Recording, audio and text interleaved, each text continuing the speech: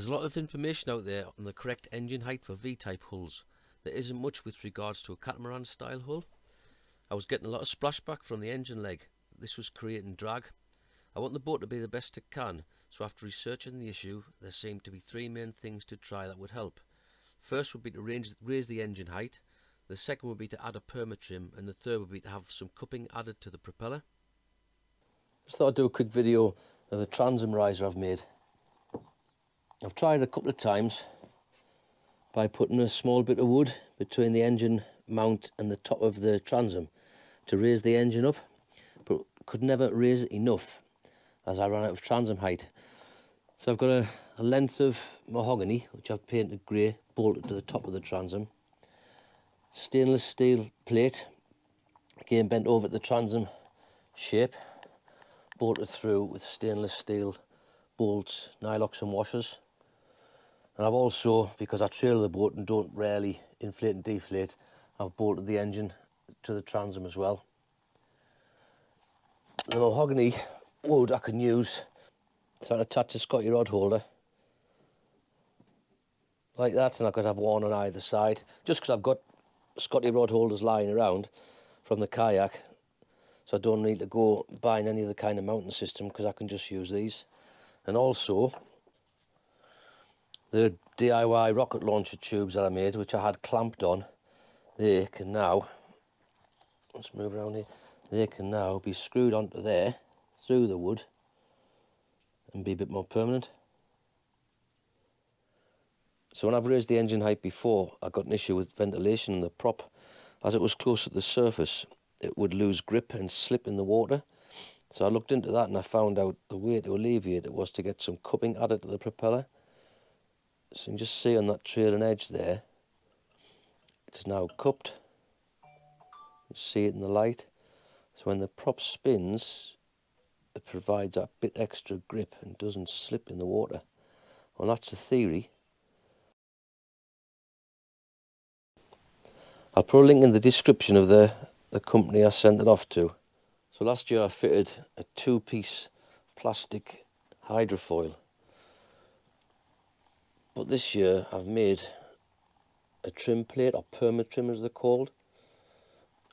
It's a sheet of aluminium which I got off eBay for, I think it was £16.90 or something, free delivery. Again, I'll link that in the description. Sprayed it all up, attached it with stainless steel nuts, bolts and washers. And that, with the raised transom height, the cupped prop, will hopefully make a big difference. So that's the transom riser all completed. Scotty mount attached. The rocket launcher holders that I made, they're now attached to the wood.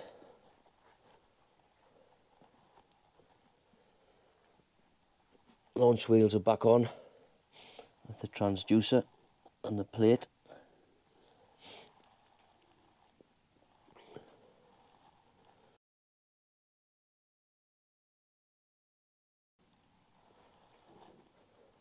I've still got the piece of clear perspex covering most of the quick drain on the transom, and I'm kind of hoping with these modifications I'll be able to take it out. There should hopefully be not as much splashback.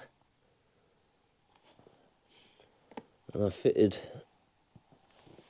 an engine lock as well, that extra bit of security. Not that I'm ever not with the boat, but it does help cover for the insurance. For the Permatrim, we made a cardboard template. When we got it all right in the shape we wanted, we transferred it onto the aluminium plate, and we cut, drilled and shaped the plate.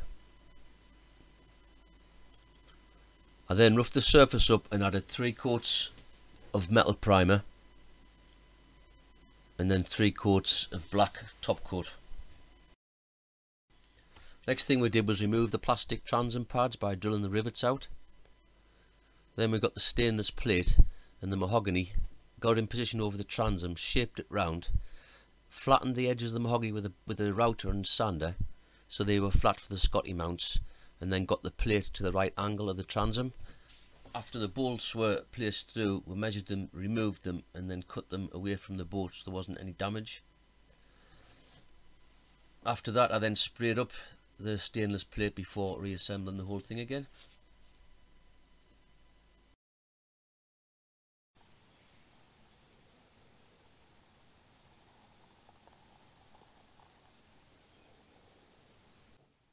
I saw a while back on one of the Facebook forums someone had spotted these in Lidl. I can't remember who it was, so thank you for the post. I grabbed a couple, I think it was $2.99 each, and I've velcroed them to the seat so they can be taken off, put away if I don't use them, and they should be quite comfy to sit on.